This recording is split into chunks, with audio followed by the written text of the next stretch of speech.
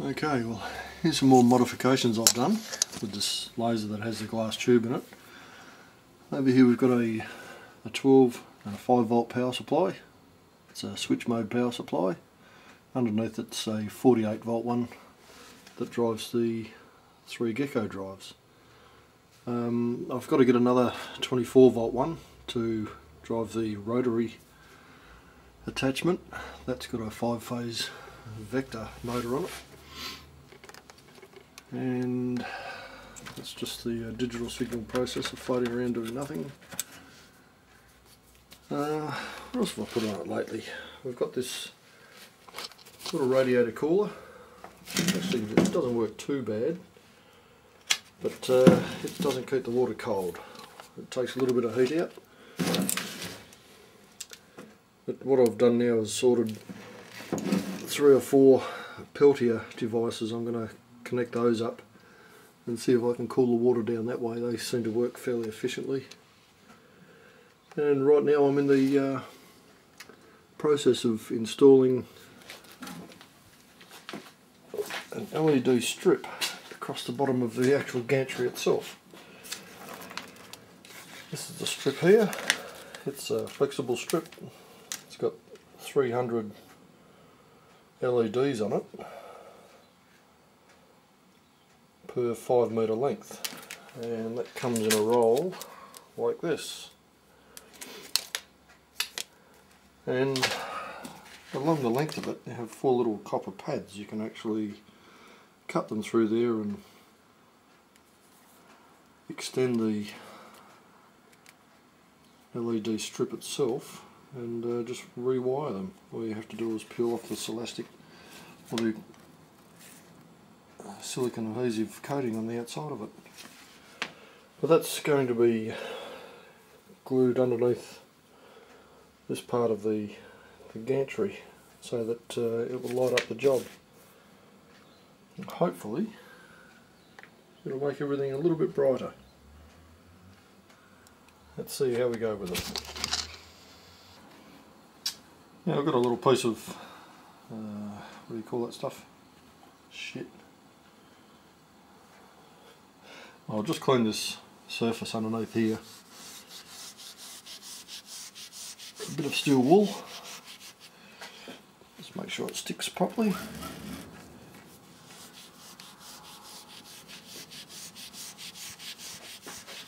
There'll be a lot of residue underneath this from the smoke, so it's going to have to be cleaned relatively well. The sticky backing on the LED strip is made by 3M, so that's a pretty good brand. It's about the best in the world, I think, for sticky stuff. So anything with 3M in it is pretty good. Just clean that off.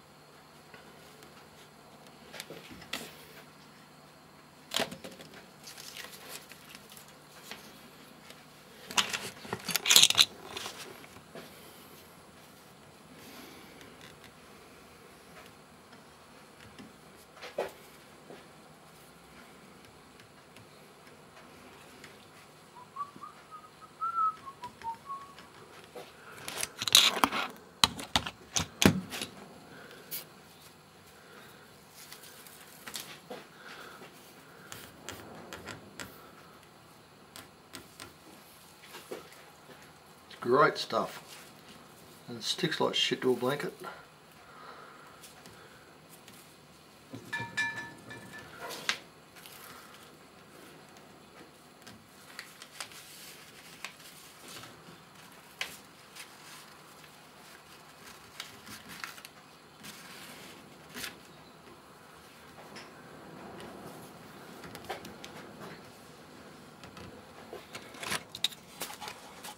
Right, now what I'll have to do is I'll run a wire here, back down through the cable chain,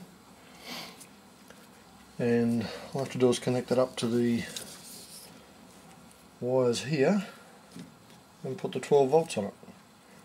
Let's see how that goes. Okay, so I've soldered the wires here. As you can see, I'll put some heat shrink around it, both joins. Put some heat shrink around the two wires themselves, just so that they won't separate and get in the way of things. And it's just a matter of slipping this last piece of heat shrink over there and shrinking it down.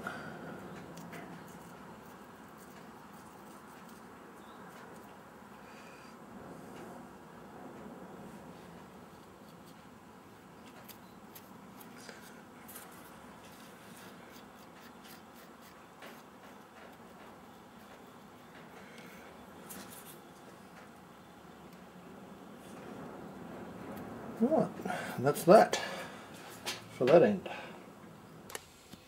Now all that needs to be done is this wire here to be stripped back and connected up to the 12 volt power supply up here.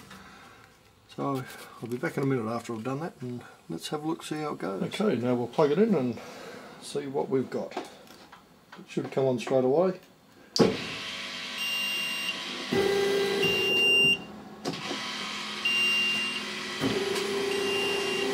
Lovely.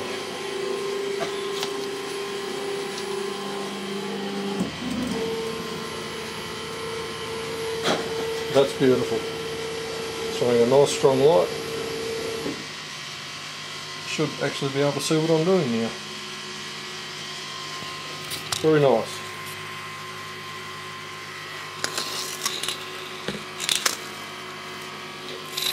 I was going to put a compact fluorescent globe on it, like this one here, but it's actually too bulky and they're very expensive. For the money, I was able to get a 5 metre roll of this LED for $27. That's about $150 cheaper than what I can get it in Australia. That actually came out of Hong Kong. But that's quite nice. I'm pretty happy with that.